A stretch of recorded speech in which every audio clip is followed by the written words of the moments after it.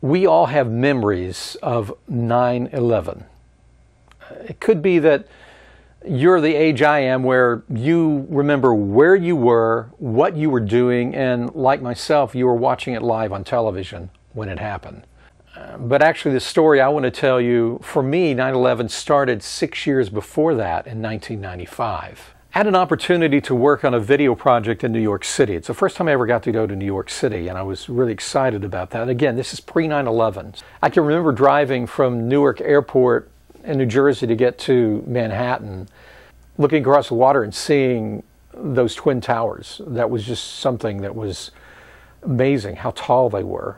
You know, I pulled out some papers, and one of those is the map I had. These were maps before GPS, if you remember.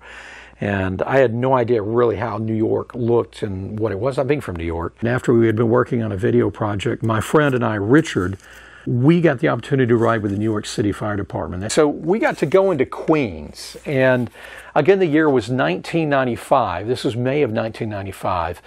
And they sent us to a particular engine house that had a battalion chief that we would ride with, a ladder company and truck company. And it was, I would say it was probably one of their showpieces at the time because it had the new Seagrave fire engines and ladder trucks, same ones that you would see later on 9/11. You know, I think my favorite call we went on, which was really a nothing call, it was a call about loud explosions, and I thought this is going to be something, and it turned out really not to be what I thought it was. Aerial bombs? It's the mortars. Aerial bombs.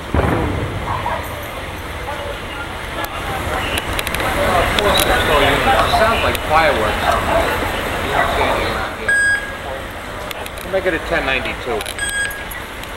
I don't see anything. I think it might be a Shea Stadium. It was nice having another cameraman with me there in New York, and you know, so I could prove I was really there, really recording what was going on.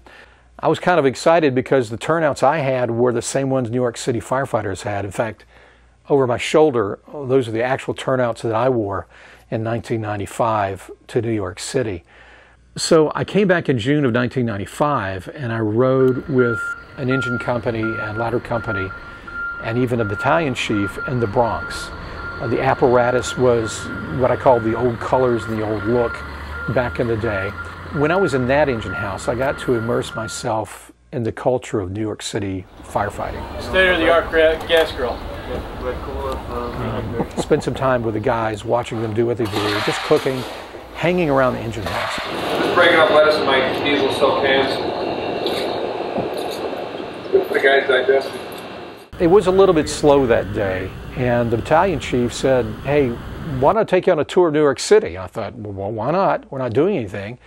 So we got in his big vehicle, he and the chauffeur, and driving around New York City and the history and the firefighting. Now, if I was going to this as an extra chief on a multiple alarm, Kevin and I would get this come up, print out the message of who's there, so then when we get to the scene, we can set up a command post, a communications center, and keep track of every company that's there already. He had a very detailed knowledge of the building structures in the area. It was interesting to hear him talk about them. Every vacant lot you see here was a building at one time within the past 20 years, and has burnt down and collapsed, or been torn down because of fire damage. It's hard to imagine every lot here was one of those buildings across the street. It's remarkable the number of dwellings they've lost here. And he took me to Yankee Stadium. I mean, we're talking about, you know, Babe. I mean, that's where it was, and got to walk around there and see that in a unique way coming through kind of the back door of it. I mean, just simple things like box alarms. Got to see some of the sights that I've only seen on television. That was pretty neat. Went by parts of Central Park. I didn't get everything on camera, but as we were driving around New York City, the same battalion chief began talking about how he had been at the first bombing. The first bombing was in 1993. So here we are in 1995. He said, you know, they tried to blow it up from down below. I remember him pointing toward them, and he just said, you know, you can't bring these towers down from down below. You know, I don't know how they're going to do it. He said, you need a tanker truck, one that's like loaded with fuel. You know, the way they're built and how they're structured, he said, as soon as it weakens because of the fire, the heat of the fire. They'll start coming down one floor at a time on top of each other. He said it'll look like a demolition if it ever happened. But he said, I have no idea how you would get a tanker truck up there. That's why I say 9/11 for me started in 1995. There's so many crazy conspiracy theories about 9/11. But what I heard in 1995 was just facts. What will happen in a fire?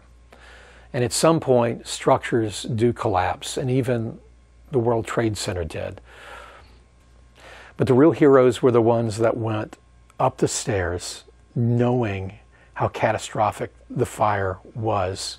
I had the opportunity to ride with the New York City Fire Department. I think about those brave souls.